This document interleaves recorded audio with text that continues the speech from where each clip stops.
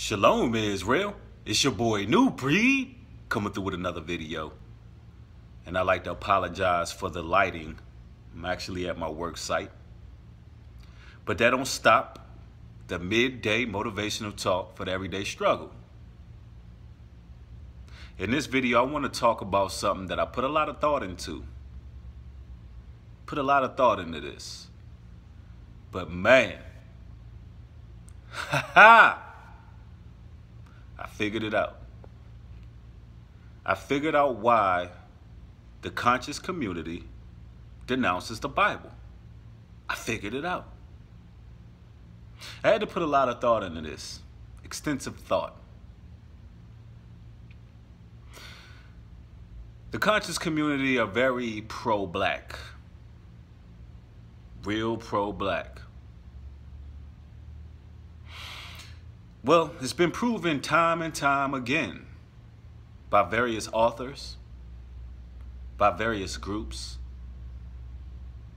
that the Bible is in fact a black history book. I mean, most of the characters resided in a region of the world where their pigmentation had to be at a darker complexion. That's been proven scientifically. Paul was called Niger when he went to Antioch. Christ himself was said to have skin of bronze, burnished bronze, and hair of wool. So I found it rather interesting, to say the least, that a lot of the conscious community denounces the Bible. And then you have some of these guys that would say, well, yeah, the Bible, you know, it's black history, but it was stolen from Egypt. Well, if the Bible was, let's say it was stolen from Egypt, why don't you want people to read it? I mean, if it's your literature, wouldn't you be promoting the Bible instead of telling people not to read it? But then I got to thinking, I figured it out. I said, you know what? You know why the conscious community denounced the Bible, ladies and gentlemen? They denounced the Bible because the rules in it they don't want to follow.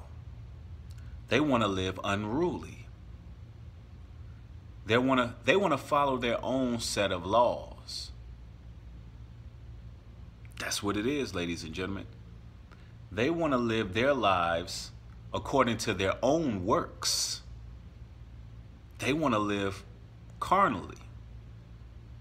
But then they come in the whole auspice of being spiritual, when in fact, you're the complete opposite of spiritual. When in fact, you're carnal. So,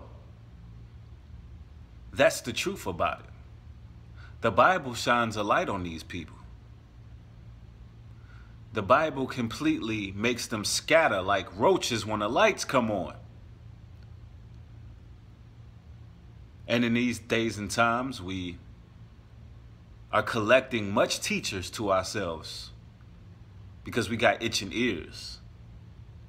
We want to hear from people that confirm our own lifestyles. That's why you got a lot of people in the conscious community promoting the whole idea of God being their higher self. They want to be entangled in their own devices. They want you to be entangled in your own devices. So you will never come to the full truth of the Most High God, the Creator, but you will look to them.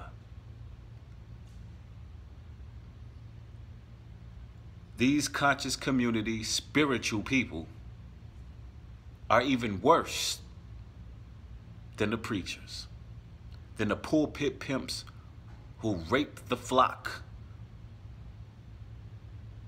who take and strip the communities from their resources and fatten their pockets and get airplanes and jets,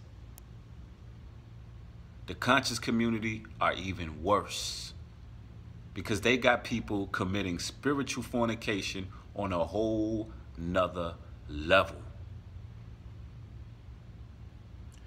They got people believing that they're their own gods. They got people actually following the doctrines of devils and not even adhering to their original culture. They got people serving many gods or serving themselves. They're not coming under one understanding, one teaching. That's why you can ask one of these men or women, what God do you serve? And you'll get several answers from several different people.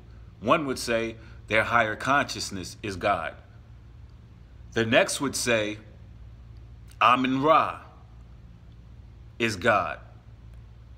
The next would say that Semiramis, Sheba. The list goes on and on and on and on. Cleopatra.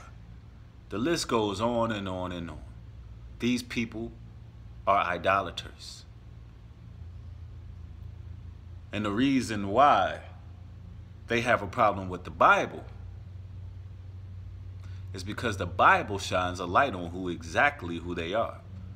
See, these people don't want to humble themselves and come under the understanding of the Most High. They don't want to humble themselves and submit themselves to rules and laws to live by for the greater good of all of us. That's right, ladies and gentlemen, for the greater good of all of us. Because the rules that are given, the laws, statutes, and commandments that are given will allow us to grow and build as a nation. But see, without the destruction of our people, without the chaos and dysfunction of the black community, these cockroaches have nowhere to dwell. If there's no trash, these cockroaches have nothing to feed off of. Because guess what? Their whole doctrine is solely based on the ills of the world. It's solely based on the chaos, the dysfunction, the problems that we have. Their whole ministry is based on our problems. But they bring no solutions. They just tickle your ears to make you feel comfortable, telling you, just meditate. Just gaze in the mirror. Just gaze at the sun. Everything will work itself out with no rules, no laws, no ceremonial laws, no civil laws, no dietary laws. You do what you want because you're God, is what they tell you. All of these brothers who claim to be so spiritual are on a one-way ticket to hell. And they're leading many, many, many people right along with them. This is a narrow path that we're walking. A very narrow path, broad leadeth to destruction. So while people are impressed by views, hits, likes, subscribers, you're seeing a huge, broad path to destruction. Because the spiritual fornication being basically promoted within this culture. The humility and being humble has dissipated.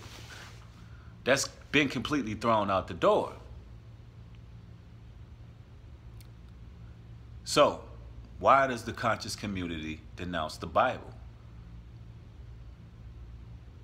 Because they have not humbled themselves to really follow the Creator. They have been themselves introduced to these ideologies. A lot of people believe that a lot of these guys are coming with original material.